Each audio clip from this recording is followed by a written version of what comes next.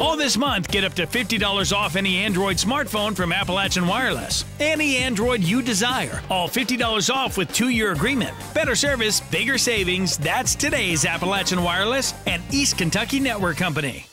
For some, Labor Day weekend is the end of summer boating season. But for bow hunters in Kentucky, it's the beginning of deer season.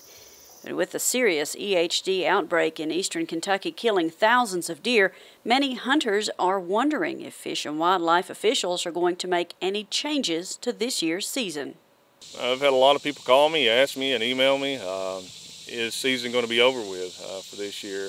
I've had non-residents call me and ask me this. But no, deer season will go on as scheduled. So when the sun comes up Saturday morning, archery deer season in Kentucky will officially be open.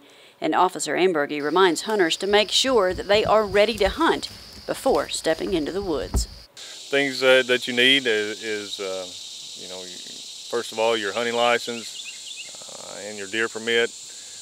Anyone born after January 1st, 1975 must also carry a card showing that he or she has completed a hunter's safety course. For more information on the 2017 hunting regulations, you can visit the Kentucky Department of Fish and Wildlife website or pick up a free fall hunting guide any place hunting licenses are sold. In Pikeville, I'm Shannon Deskins for EKB News.